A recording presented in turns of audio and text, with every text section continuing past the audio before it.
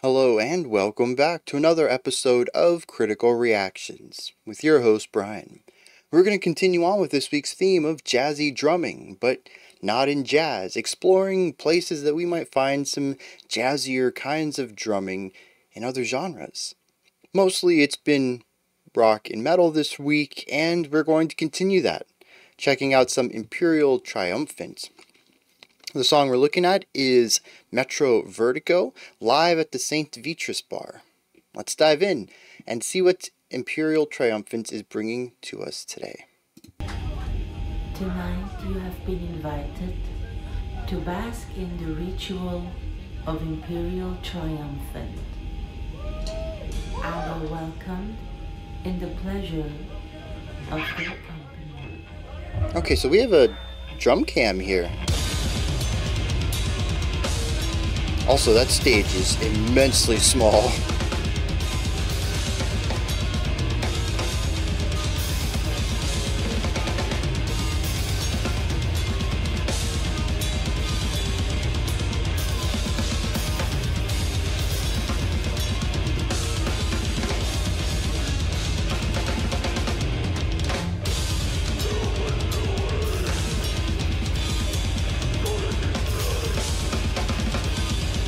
Very dissonant guitar work.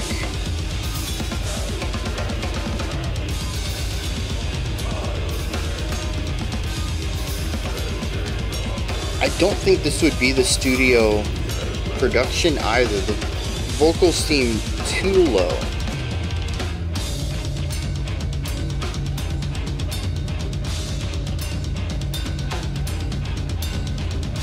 We got some cool polyrhythms here.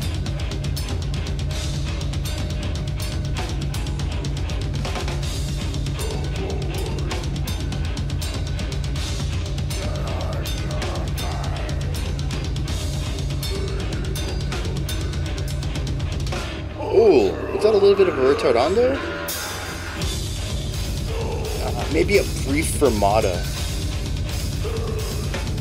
A fermata is when you hold out a note longer than it's supposed to be, and then return usually back to the original speed.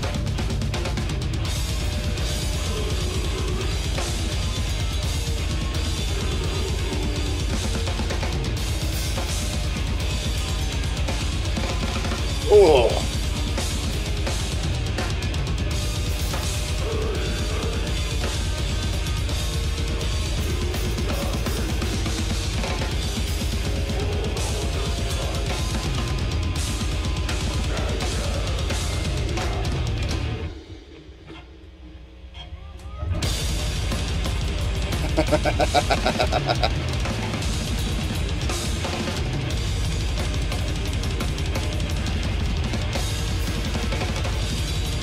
I'm still waiting for the drumming to turn a bit jazzier. This is certainly metal drumming all over the place. Interesting rising pattern on the guitars.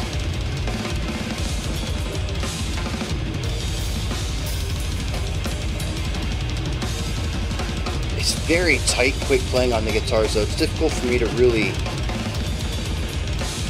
pick up what they're playing. It's just a flurry of sounds.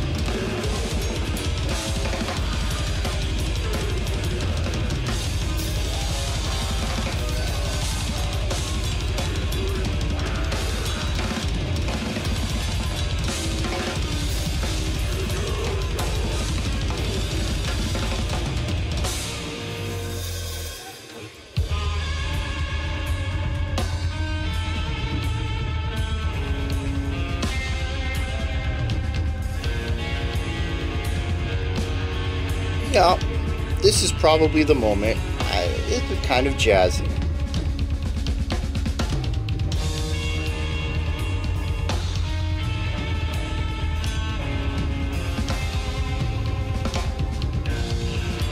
The eighth note triplets on the bass kick, though, are the least jazzy part of it. What really roots it still in the world of rock and metal.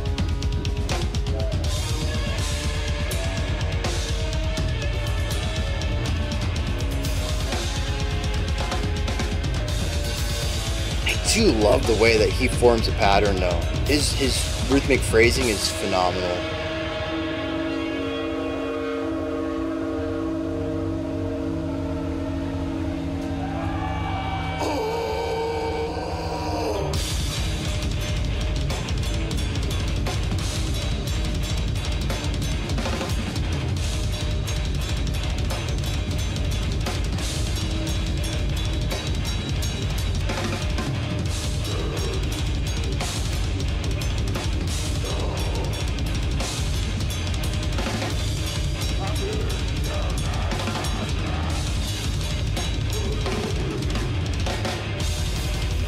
So much intensity from small movements, so I think that's what I'm really enjoying out of the drummer's performance here.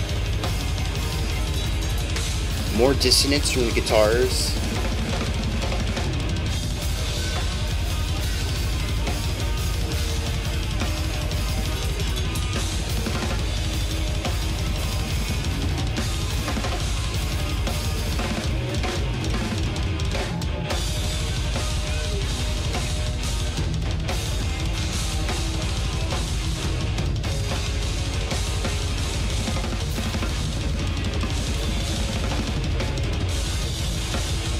Yeah, very maximalist style of drumming.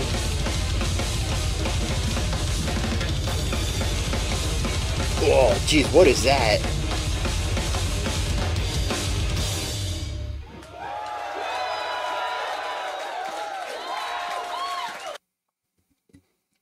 Yeah, so that was interesting. I'm glad I got to see the drumming. But I do think that the audio wasn't quite as good for a full song analysis. I found the guitars a little too difficult to really hear. And I haven't listened to a lot of Imperial Triumphant, but I have listened to at least one other music video of theirs. And I don't remember the audio being as muddy. So I do think that this is something that, if nothing else, elevates the drums. But maybe the live setting also made the audio just a little bit worse.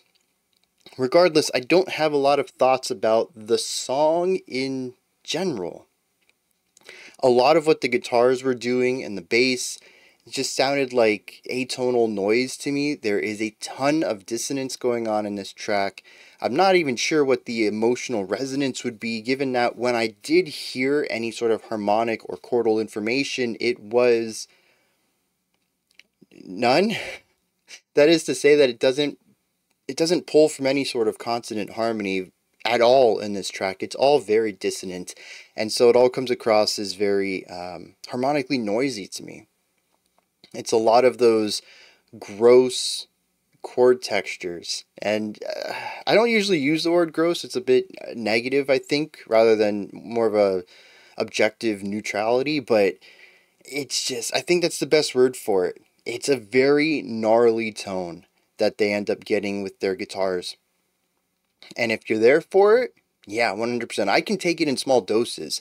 Post-hardcore uses it usually as a sort of accent within a line. I can deal with it like that, maybe for a section, but an entire song built off of that disharmonic writing, it's too much for me. It just comes across as very, well, gross, which hopefully is also sort of a positive thing. Maybe that's why people enjoy listening to it. And when it comes to the growling, I couldn't really find any rhyme or reason in that either. The phrasings all felt very odd to me. When the vocalist decided to come in, didn't really make much sense, but by the same token, I didn't really have a strong concept of structure in here either. Based on what the drumming was playing, or the drummer was playing, we had a few back-to-back different ideas. It felt linear. We did have one callback. There was one drum section. It was like the third or fourth one that pulled back to the first, the intro drum section.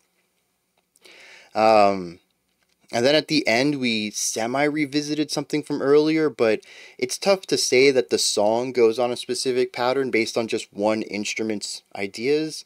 So I'm not too sure. Like I said, the guitars all sounded noisy to me all the time, all the same kind of noisiness. I had a tough time picking out specific riffs that I could say, oh, you know, this is the end of one idea, we're moving into something else here. It all sort of blurred together, and I felt no type of phrasing within the vocals. They just seem to pop in and out whenever they wanted to.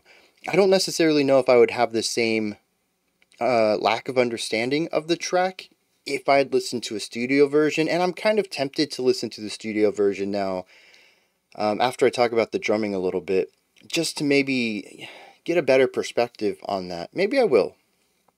Maybe I will, but I'm a bit lost at the end of this. It does seem like a video designed to emphasize the drumming, both auditorily and visually, and I think it does a fantastic job at that. So let's talk about the drumming.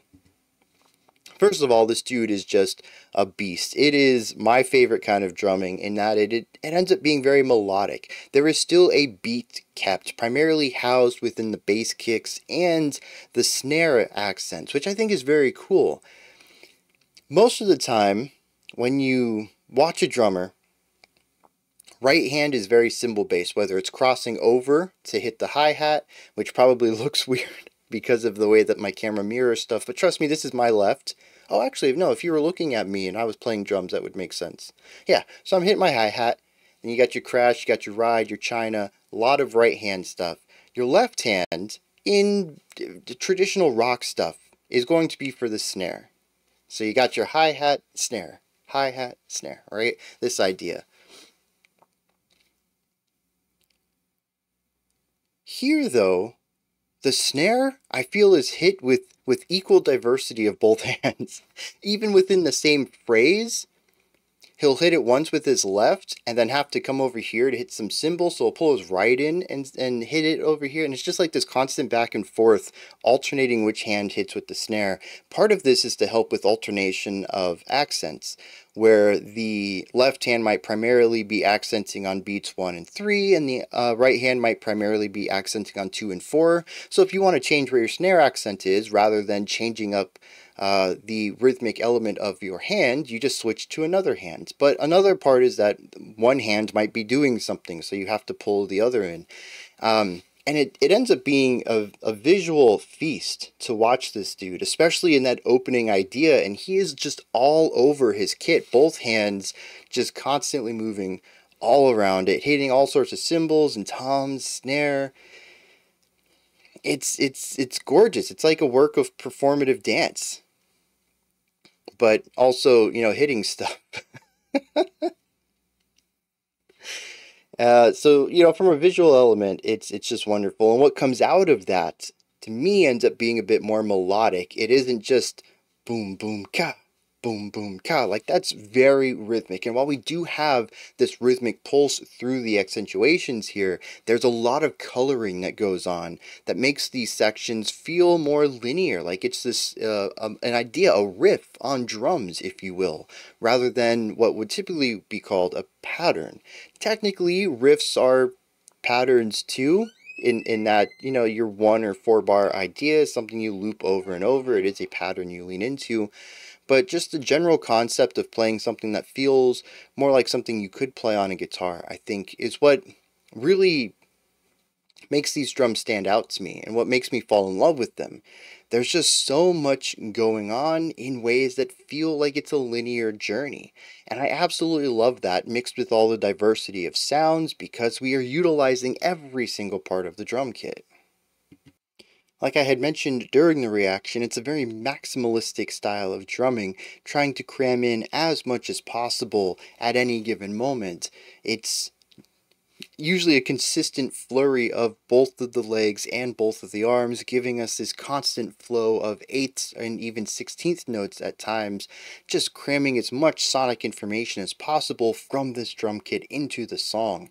It is exceptionally impressive to me that it can come across as light as it does, given all of this. And I think part of that comes through with 1, the general dexterity of everything, but 2, sort of the lightness of attack. That's one thing that I really love about this drummer. If you actually watch their arms, there's not a lot of arm movement going on. There's a lot of wrist movement for sure, but not a lot of arm. And this tells me, at least, that this dude has some sort of previous training on percussion instruments.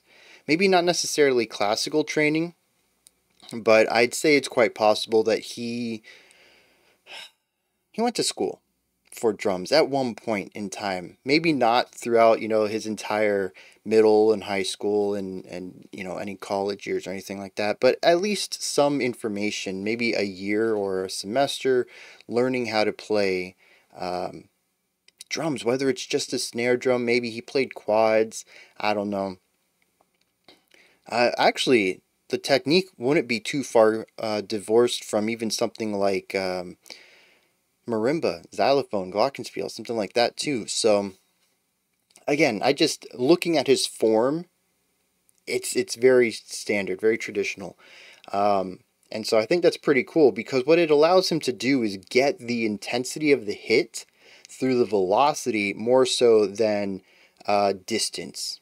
All right, because you watch some like thrash, maybe not thrash, heavy metal, and there's lots of huge arm movements going on there, and they're trying to get as much speed as possible. And I think a lot of that just comes from being self-taught, especially in the metal world where you watch people and they're just like hitting the drums as hard as they can, and so you try to emulate that. And this, he knows how to hit the drum to get a lot of sound out of it without actually dominating the sound sphere, without putting too much emphasis in it, in the movement. And I love that. Like I said, it provides a lightness. It doesn't make the drumming any less extreme, any less aggressive, but there is a lightness to the attack that kind of shines through as, I don't know, a minute characteristic to it. But it makes everything just feel aggressively dexterous. Does that make sense? You know, like a big muscle bodybuilder doing cartwheels and backflips. It's like the best of both worlds somehow. And I don't know, it just comes through in the sound. And like I said, visually, it's just really impressive to see all this. But this also comes through in another form, and it's the contrast. The one moment of contrast this song has where we bring all the volume down quite a bit. And the drummer does this just by playing lighter. Almost all the snare sounds are ghost notes. The bass kicks are just very lightly tapped to keep this triplet eighth note vibe going on, and then there's a lot of cymbal work going on. I had mentioned that this was probably the jazzy section, and up to the point it was certainly the jazziest thing we had seen, but it is definitely not jazz drumming. Yeah. There's just way too much snare and bass kick work going on. But you know, as far as this week's theme, right? So I mentioned this in the past two videos, starting the video off. I'll say, you know, this is the theme. I'm not really expecting much here. I'm not going to be what is it?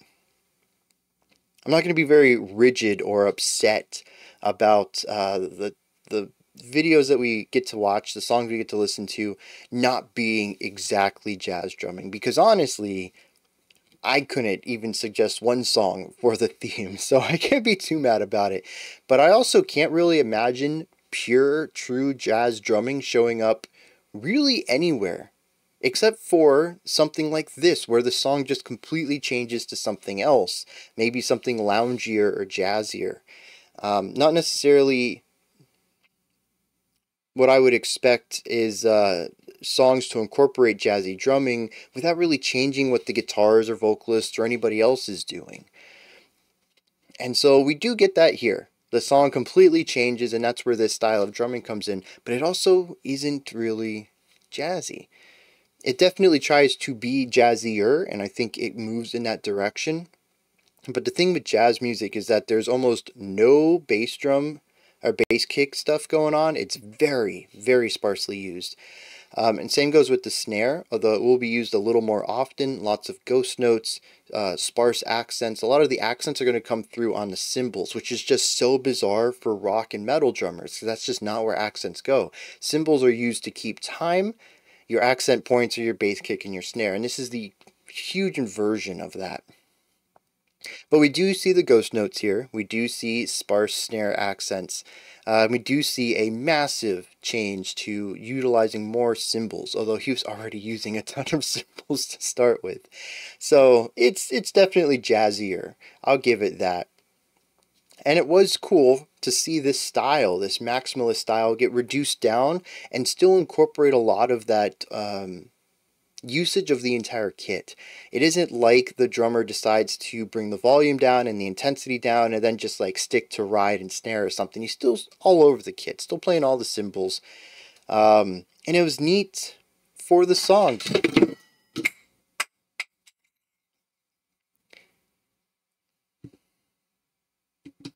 And it was neat for the song to sort of change up its harmonic pace and its intensity and its atmosphere a little bit, while also allowing this massive shift in dynamic writing in order to create this contrast that I personally needed.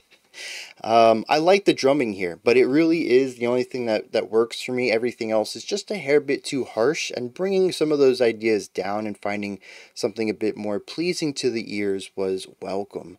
I'm going to take a second to listen to the studio version real quick. I'll do a quick comment on that, and then we will check out some lyrics. Alright, so that was sort of like listening to it for the first time. I heard a lot of new stuff in there. First of all, the main thing here is that the dissonant guitar work is a constant rising and falling in different directions between the two guitars, with dissonance included in that. So one starts from a higher note, and so it goes dear wow wow wow wow wow. The other one starts from a lower note, goes do wow wow wow wow wow. And the two of them doing this sort of kaleidoscopic idea of this dissonant sound, to me, perfectly captures the idea of vertigo. The idea of being up at a really tall spot, looking over the edge, and this sort of bouncing back and forth of, you know, how high are you off the ground? Feeling sick from that. It captures that vibe so well. I don't know, the song's called METROVERTIGO, so the word was sort of already injected in my mind a little bit, but I think I still would have picked up on that regardless. It is a perfect sonic representation of that sort of concept. But aside from this, I have picked up some structure as well. This idea shows up 3 times. Right at the beginning, a couple sections later, and to wrap the song up. I think this is supposed to be our verse riff. I don't necessarily think that we end on a verse, but we do use the verse riff in the outro. We have a chorus section that is just a lot of galloping. They just pick one note and gallop a lot on it. We have this over and over and over and over. We also have some interesting vocals here that we didn't hear at all in the live version. It's sort of like a group vocal, 2-3 layers at least, but with a ton of reverb. It sounds more like a film is trying to create the sound of a deity speaking to mortals. It's deep, it's low, there's a rumble, there's reverb. It just keeps expanding out and out and out. It is a massive sound that goes well with the massive sound the guitars have. It's interesting to hear that juxtaposed to the growling that we have in every other section. And it's this part that I think is the chorus, which gives us a verse, chorus idea. However, in the middle of those, we do have a short little guitar solo. I don't really have much of an interpretation of it. It's just a solo. Then we have our jazz section after this, and it brings us back to, I believe it was the gallop into the vertigo part, and then the song wraps up. So I do believe that they just have some cool riffs here, some heavy ideas. They just mash them together in the order that makes sense to them and then wrap the song up. It's possible the lyrics may lean into this a little bit, but I don't really have an interpretation of the music other than rule of cool metal stuff. And they are doing some cool stuff with their instruments, all of them. Right? I've already praised the drums enough, but now that I've heard the guitars in their full range, yeah, it's not my cup of tea, but from an artistic perspective, they're doing some cool stuff. The bass is also doing some wild things. I don't know, lots of slides, bends maybe. There's one part where the bass is so loud that there's cracking, there's distortion, there's clipping going on. There's just this white noise at the... I mean, I guess it feels like it's at the top of the song, but the bass is so low that it probably makes more sense to say there's this crackling at the bottom, but to me it feels like the top. I don't know. And that went on for like an entire section. I don't know. It's an interesting choice. It has to be a choice. They left it in. The bass doesn't clip anywhere else, but it's just a gnarly tone. Really is. So yeah, I have a much better appreciation for the song after being able to listen to the original production of it and mix, more so than the remix with the drums in focus and some of the auxiliary things taken out. Like there's also a 2-bar piano run that happens somewhere in this track too that I don't think was in the live version. Those group vocals weren't really in the live version, or at least I didn't hear them. There's a lot of cool little things. So if you enjoyed the drum cam version already, go ahead and check out their official video or the studio version. Check it out on a streaming platform or something, because I think you're going to find some more stuff you like. I will say though that the drums are a little bit low for everything that they're doing. They're just not as present as any of the guitars or bass are in the studio version. So I am glad that we got to check out one with the drums bumped up a little bit in the mix, because there's some really impressive stuff going in there that I probably would have missed if we checked out the music video. So next up, lyrics. Alright, here we have a song that seems to be anti-capitalist in a lot of ways, but I'll be honest, that's only grasping at a couple of lines here and there, which I've pieced together into that reading. I do not have a strong grasp on every single stanza here.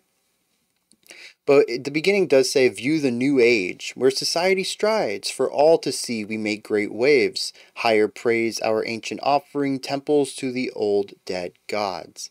The idea that society is going to keep pushing away from the old style and find new ways to do things. The next stanza says, move forward with cyclical progress, a true blessing. I love this idea, where progress isn't necessarily taking steps forward, but reinventing the wheel. Sometimes it certainly does feel that way, where things just continue to get rehashed and regurgitated and is called progress. I certainly feel that today. When did this song come out, by the way? 2022. Okay, so it's, yeah, very much critique of modern society. Modern being now. The chorus comes in, says, build, build, now, now, our gift to Master Baal, plutocracy refined. This, I think, defines the entire song. Plutocracy is a government, or not a, it's a people who are ruled by the rich.